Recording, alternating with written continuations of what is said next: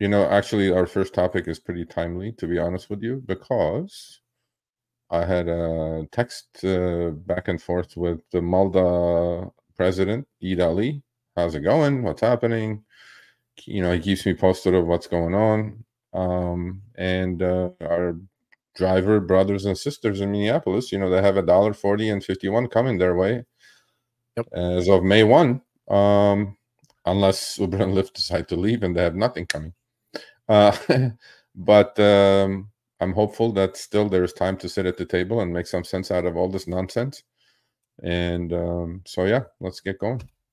All right. So, but for those who aren't familiar with what he's talking about, Minnesota has put into law that they are going to have a time and distance rate that is going to be $1.40 and what was it, 51 cents per 51. minute? Yeah, 51 cents per minute. And it was vetoed again by the mayor, which was overwritten by the whole city council there. Yeah, they overrode it. Yeah. So basically, it's Minnesota, and Uber and Lyft are crying foul and just being big babies about it when they're like, "Oh, I don't want to pay for it, so we're gonna leave." Wait. You know what?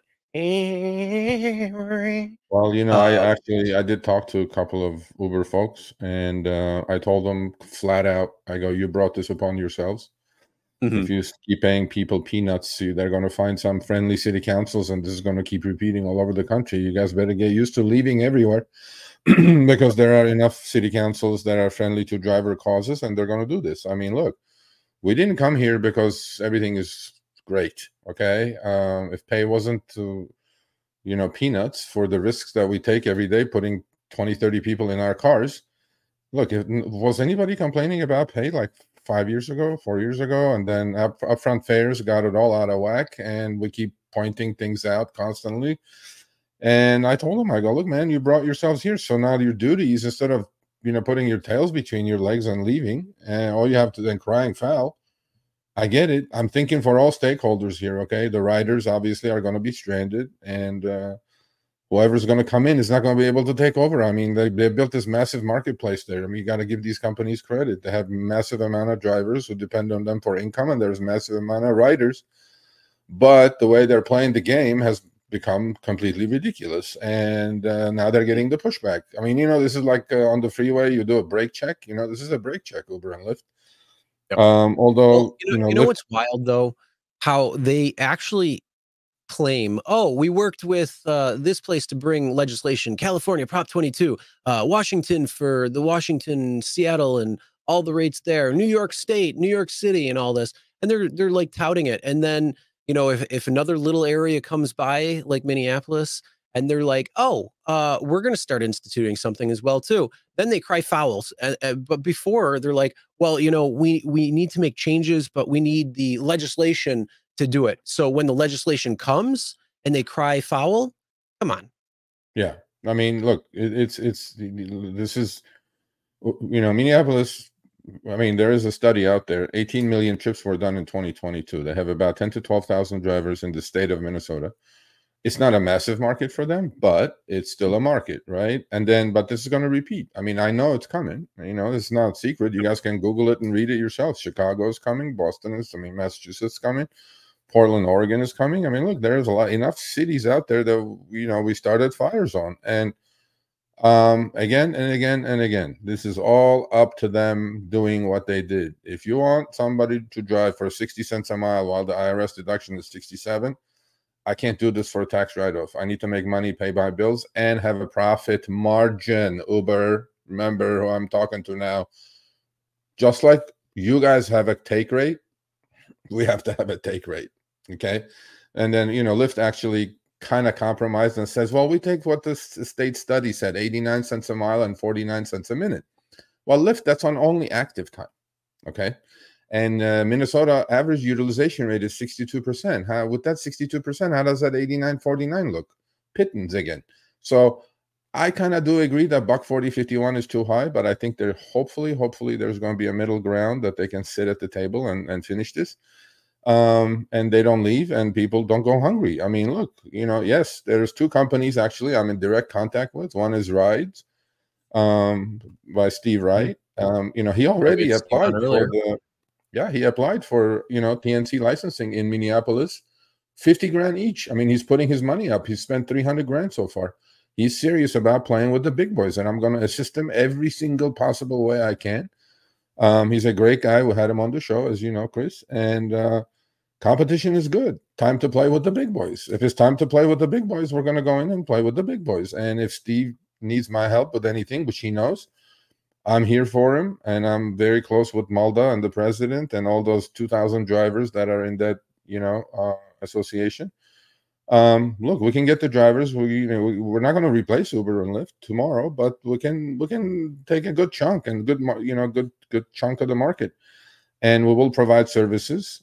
There's one, and InDrive is the second one. InDrive is much stronger, more deeper pockets, but it's more corporate. You know, Steve's company is a family-run company, so buck stops with him. He makes the decisions, he calls it, and he goes in, right? InDrive, it takes a lot more. They have CEOs, CFOs, all the kind of layers of management, but they're ready to move in. And there are many other companies, as we see in the news. And Mayor Frey, you know, yesterday, I think he was drunk yesterday when he came on and did that news conference with 50 people behind him and a couple of people in wheelchairs. He goes, "What is this?" He goes, "Do we have to have minimum wage in every industry?" Mayor, breaking news. We didn't want the minimum wage. We want to make more than minimum wage, Mayor. Yeah. That's the whole point. Doing minimum wage and driving Uber and Lyft is dangerous at best. The risk reward is not there, Mayor. So don't be just go yakking over there saying, you know, for a photo op. I'd rather have an earnings floor, meaning you can't go below that. Yeah. You can go well above that, but you can't go below that. Exactly. But, I mean, just visually, he did 100% right there. How's buck 52 high? That's the perfect question. Yeah, answer that, Uber. I mean, tomorrow or next day, right? We can talk about it. Exactly. I mean, look, man. How's $1.52 high when cabs are charging, you know, $2.75, $3.20, depends on where you are per mile. Absolutely. And you know what it is? You know what it is? Buck 40 and 51, Chris, is probably where I started. Well, actually lower. When I started in LA, you know, my rates were like buck 25 and 35. And we're talking 2016, 8 years ago. We're literally what we had in 2016. I mean, I came across this thing on X, or that I posted on X, about the rates in 2014. So this was 2 years before both of our time, because you and I both started in 2016. Here's the base fare was $235 current, and then they were they started doing this 10 years ago where they were cutting rates because they were talking about the new and current rates. So the current pricing at the time was $235 per minute, was 24 cents per mile, was $1.65. Safe rides fee was $1. Minimum fare was $4, and the cancel fee was $5. Then they went down to $210.20 instead of 24, $1.25 a mile instead of $1.65, $1.04 and $5. Yeah. So I mean, look, I personally have 4 or 5 rate cuts. If you can upfront, it's 5. To me, I do. We're asking for what we were earning in 2016. I mean, actually, we should be asking for more, but let's say we're not. But the point I'm trying to make is inflation is hurting everybody. We have expenses. Our expenses have gone up. All I'm saying to you is that these companies go like, yeah, minimum wage is fine. We agree. Lyft said that. 89.49 was the study that they came up with, the state study, which was done for the wrong year, 2022, the highest earning year ever for every Uber and Lyft driver. But whoever did that's a mistake altogether. But Lyft goes, yeah, we agree on 89.49. Lyft, remember your 70-30 little hocus pocus guarantee thing happening there? I mean, we need to have a margin. The reason you did that, you have a margin. What did you do? You took external fees out of the passenger fare and then did the 70-30. Well, we need to do the same thing, right? That's called playing a game. Yeah, so to me, it's like, look, man, you know, I'm hoping they don't leave, because look, if they do leave, drivers have nothing, right? The rides and InDrive and moves, and there's other companies. There is a statewide solution, maybe, you know. But look, all I'm saying is that Uber and Lyft are not going to be replaced overnight, but competition is good. So if there is rideshare companies out there who are new or startups, you guys need some guidance, you guys need some, you know, strings being pulled, Sergio at the RideShareGuy.com. I'm all for playing with the big boys. Let's see what they're made of. Yeah, I mean, you know, they can talk all they want. I mean, look, I understand it's not cheap to start these things, but we're willing to play the game. So that's what's happening in Minneapolis. So Mayor Frey, with all due respect to you, yesterday's news conference was an absolute disaster. Disaster. I didn't watch it. I'm gonna have to Well, watch you should this. watch it. I think he was like high. Look, bro, you should watch it. And he's standing in front of people, 50 people who are supposedly supporters for Uber and Lyft not leaving, right? Because they need the services to go to doctors, their wheelchairs, all that good stuff, Yeah. right? What happened to that? What happened to the grandfather? Yeah, there's no grandfather. Your grandfather died, Mr. Gambit. That's what happened. I know, right? Yeah.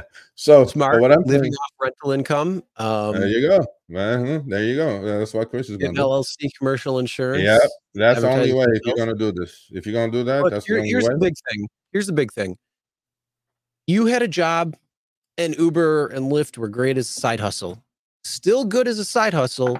Absolutely. But I wouldn't put my faith in it being a main player as your main source of income. You have to diversify. And that means food delivery. That means, package delivery like Curry or Roadie or some of these other apps that are out there. Or, like I just highlighted with the comments, rental income, LLC. Well, I don't know about 14 pay cuts, but there definitely have been at least 5 that I know of in LA. But the point is, in all this, Mayor Frey, with all due respect to you, you actually insulted the people that were supporting you, that were standing behind you, Mayor Frey. I mean, if you want to come on here, we can absolutely discuss this. And I will send you an invitation, actually. I know how to get to you. He said, what is this now? Everybody's going to ask for a minimum wage? No, Mayor Frey. We're not asking for a minimum wage. We're asking for a minimum wage plus a margin. Okay, Mayor Frey? All right. Look, the biggest the last thing I'm going to say about this is minimum wage. Whether it doesn't matter what side of the aisle you lean on, minimum wage is something that shouldn't even be around, in my opinion, because let's look at what's going on in California with the $20 minimum wage. You're just creating this net and casting it, and then just bringing everybody to a minimum wage. It's proving that it's not working properly. So, to be honest, I think it's a problem. But the problem is minimum wages for employees. Minimum wages for employees. There needs to be an earnings floor. Yeah, there has to be some sort of earnings floor. The biggest thing though is too that we need to figure out is we are not independent contractors and we're not employees. We're something in between. There needs to be a hybrid model. And there needs to be something that needs to be worked out, figured out, found out, and then everybody can kind of agree upon. I mean, look, Chris, you and I have been in RSG for a long time, right? We run our surveys. What are the top 4? Earnings, always number 1, right? Mm-hmm. Number 2 is safety. Number 3 is on just deactivations. Number 4 is support. Always. I mean, literally. I mean, they kind of interchange once in a while when support really sucks, but then earnings have always been number 1. A lot of people say, Uber and Lyft kind of saying that, well, yeah, people are doing this on the side. Retired folks are driving. No. That doesn't mean anything. You have 20% of the people doing 80% of the trips. Those are grinders. The thing is, those are arguments that shouldn't even be brought upon. Because they go like, well, retired people want to get out of the house. No. It's like, but here's the thing: whether they're doing it on the side or not shouldn't play into effect on how much you're making or how much you're able to earn. Yeah, no, I agree. I'm not disagreeing with you. All I'm saying is, you're working 5 hours a week, or if you're doing both sides talking both sides out of their mouth, bro. Always, they're always talking both sides out of their mouth. I'm like, look, either it's this or this. All I'm saying to you guys is that if you did not lower the incomes of people who do this full time, specifically, who are the bread and butter of your platforms, because 20% to 80% of the trips, you need to understand that. We are not here because we want to be here. I'm not a huge fan of the government. I said this 1,000,000 times already, and I can say it another 1,000,000 times. My thing is that, though, if this is the break check, right, that you guys need, this is the one. If legislation is it, then be it. Because anything else, you guys are not listening. You guys keep cutting rates, doing the hocus pocus, doing the shaving, doing this, doing that. Enough. So that's why we're here. So don't, we'll talk. But and you know what? I had an actually interview with CBS Minneapolis yesterday, and the guy says, why do you think the whole world is following this? Good question. I said, because this is ground zero. Because if they do leave, this is the playbook. that every union or every association, every driver group needs to follow, city by city, state by state. When did we say that, Chris? 6 months ago on the show. City by city, state by state. Look what's happening. That's what's happening. So the guy goes, why is everybody following this so closely? It's because I go, it's real. It is ground zero. This is make or break. And whatever happens here is going to happen many, many, many more times now. And to us, this is really, I mean, I take my hat off to the Malda people and then the city council, because this was brought upon, you know, the blame game is on them, on Uber and Lyft. If you pay people fairly, and if you don't increase your take rate out of control, where Mr. Gambit said it used to be 80-20, now it's 50-50 at best, if not worse, right? Who is it on? Well, I'm not deciding what the passenger pays. You are, right? And I'm not deciding what I make. You are. So when you're controlling both sides of the marketplace, and when shit goes sideways, don't come crying. Or give me the right to name the price of the job for myself. Treat me like a true independent contractor. Then none of this will happen. None of it. You know what I mean? So there you go. Yep. Or we could just bring the rate multiplier, and you can't go below 1. You have to. Whatever, you could go up to 5, and then you do that. But all I have to say is, if you're in the city of Minneapolis, just make sure you guys have your backup plans in the event that May 1st rolls around, and for some reason they actually do leave. I don't think they are personally, but you know, there is always that chance. I'm going to say there's probably about a 75-25 split is where I'm at the moment. But yeah, just make sure you have something in backup in the event anything does happen where they do leave. If any of you are in Minneapolis or, you know, St. Paul or state of Minnesota, Sergio at the RideShareGuy.com. You guys want to sign up with these new companies that are coming in? I'm affiliated with them. Full transparency. I'm telling you, you know, you guys have a house. Just go download the app. It works exactly like Uber and Lyft. System is a little different. Pay is definitely going to be better. I'll steer you guys the right way. I mean, if you're in there, you don't have to make nothing. You probably will make less than Uber and Lyft until these companies establish themselves, but at least you have a backup plan. And yeah, you know, we'll see. I mean, what is today? It's the 9th. We have 21 days, 22 days. And the guy asked me that yesterday. He goes, what is your crystal ball saying now? Because a month ago, I was like, cooler heads will prevail, 50-50. Now I'm kind of your camp, 70-30. I told him 70-30, they're going to leave because nothing else is happening. Everybody's, you know, we're at a Mexican standoff here. Everybody's staying at their corner. Nobody's coming to the middle. But we'll see. All right. Thanks for watching. That short little clip was from our live stream, Show Me the Money Club with Sergio and myself, Tuesdays, 6 p.m. Eastern, 3 p.m. Pacific. Make sure you subscribe, turn on all notifications so you'll be notified when we go live, as well as all of our awesome content. Make sure to check out this video right here, which will take you to the entire live stream, or check out this video right there. All right. Drive smart, everyone.